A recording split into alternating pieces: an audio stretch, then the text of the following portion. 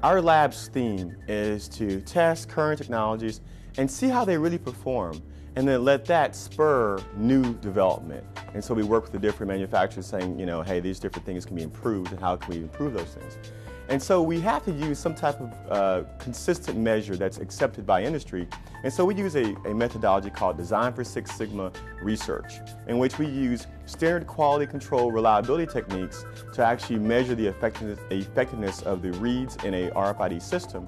And then from there, we trigger different areas of interest. And so one thing we want to make sure everybody understands is the reliability testing in those systems and operational parameters, and we call that Design for Six Sigma research reliability testing.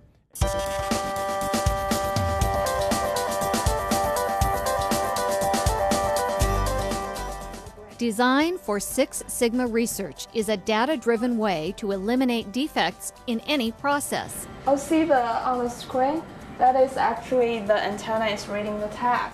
Students in the RFID lab at the University of Nebraska-Lincoln use the Six Sigma method to test and improve RFID applications.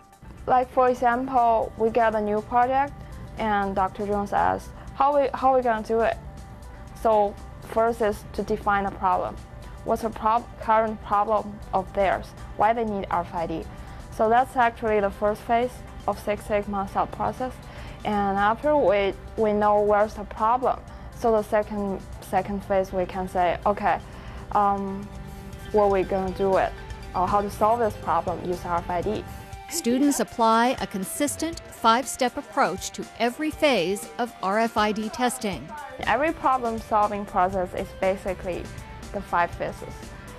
But how you do it from the very beginning to the end, to make it perfect, to make it complete, that's the hard problem always, because you will meet so many difficulties through this process, and you think about how to solve it. And that's a precious lessons for me.